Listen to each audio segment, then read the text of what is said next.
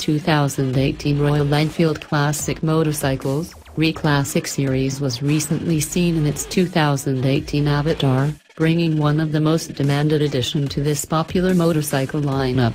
This time, the yearly update for Classic 500 and even Classic 350 came in the form of rear disc brake equipped models.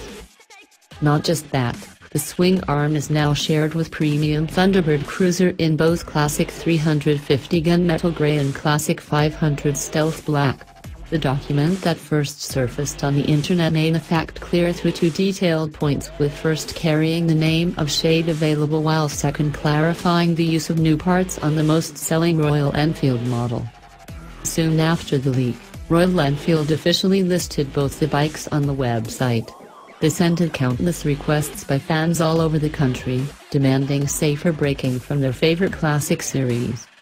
Classic lineup currently comes with 153mm rear drum brake for all other shades, which is actually better than any other model offering drum brake in India. But still, the powerful engine and heavy weight of Classic series demand better brakes for high riding confidence.